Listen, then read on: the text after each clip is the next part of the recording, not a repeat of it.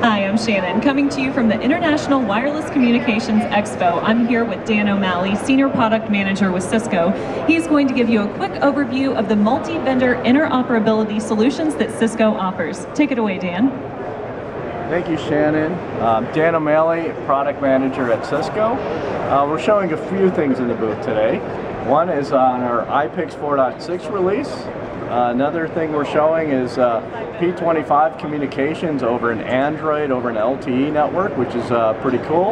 And the third thing we're showing is a touchscreen turret. A lot of people want to push something on a touchscreen console and transmit on either the phone system or the radio system. Those are the three main things. I'm going to first start off by showing all of the hardware. As you can see, this is the award-winning Cisco UCS platform. It's think of it as a router and a server. There's a bunch of servers in here with a bunch of compute power. We're running our ISSI gateway, our DFSI gateway. We're also running the IPX server in here, Call Manager Express, and we're running our unified media server. That does all the media patching. So this is all running on this Cisco C240 UCS. We have a Tate DFSI base station, so this is an 800 megahertz base station that'll talk to a portable. Out of here is an IP stream talking to a Cisco router. So that's from the infrastructure standpoint.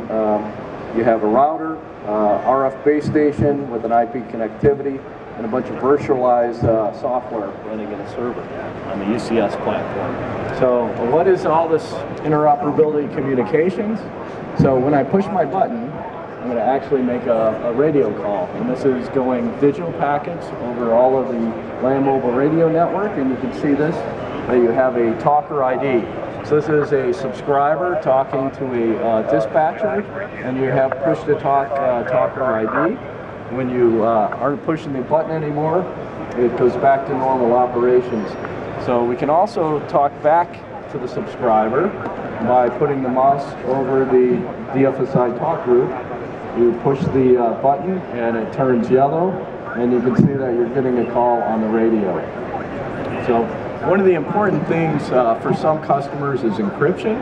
So we support full P25 encryption. That is an encrypted conversation. When I push the portable, it's encrypting the voice over the air, and it's showing up here and it's decrypting the voice. This is end-to-end encryption. When the dispatcher pushes the button here, they go back out to the radio in an encrypted manner. So end-to-end encryption using DFSI. You can see these other channels. They have scanners. So you see the green incoming signals. That means the channels are active. The other thing I want to show you on our new software is something called Tearaway. So Tearaway allows you to segment different workspaces. So you can tear away this folder, and you can have many folders running at the same time. So if you have many monitors, you can now segment all the different talk groups and just channels that you'll be working with. The other interesting thing in this release is phone book. A lot of times you want to call different people. You can bring up a dial pad here, and you can actually look in phone book. So you can have a personal phone book for your personal numbers. You can have a enterprise phone book, or you can have a local phone book. So there's 3 different flavors of phone books in this release. And again, you can minimize different things here by clicking on the X button and go back to your radios. So this is just the upgraded user interface, and you can see this is a P25 trunking channel, and when you transmit there, you can see that means it's encrypted. So, and we also have other people talking to us in the booth. So I heard that.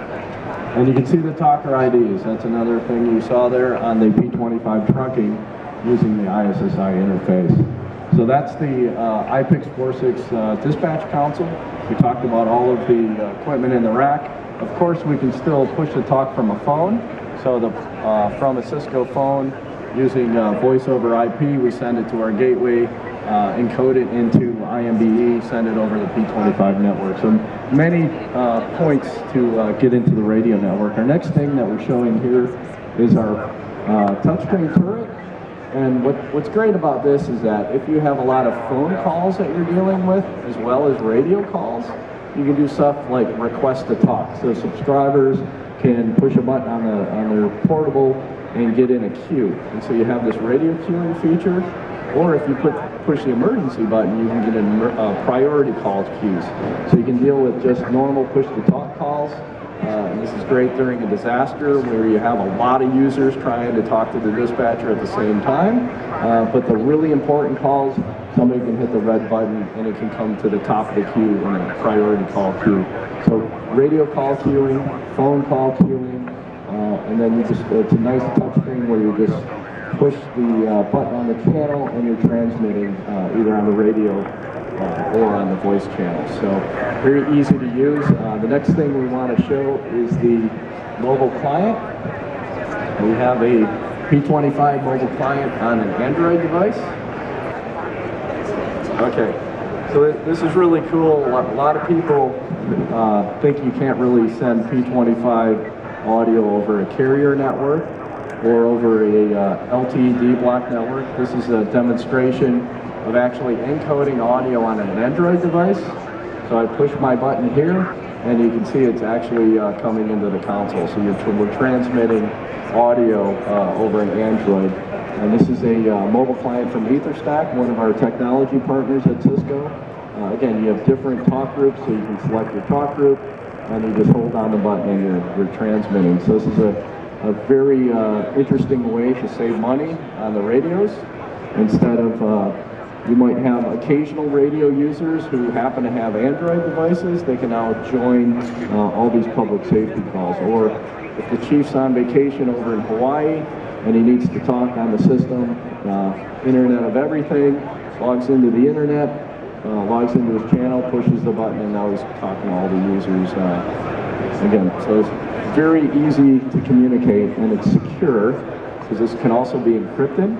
So you can encrypt these calls with the P25 encryption. So you push the button down here, it's actually coming into the dispatchers and the other radio users. So that's it from International Wireless Communications Exposition. Thank you.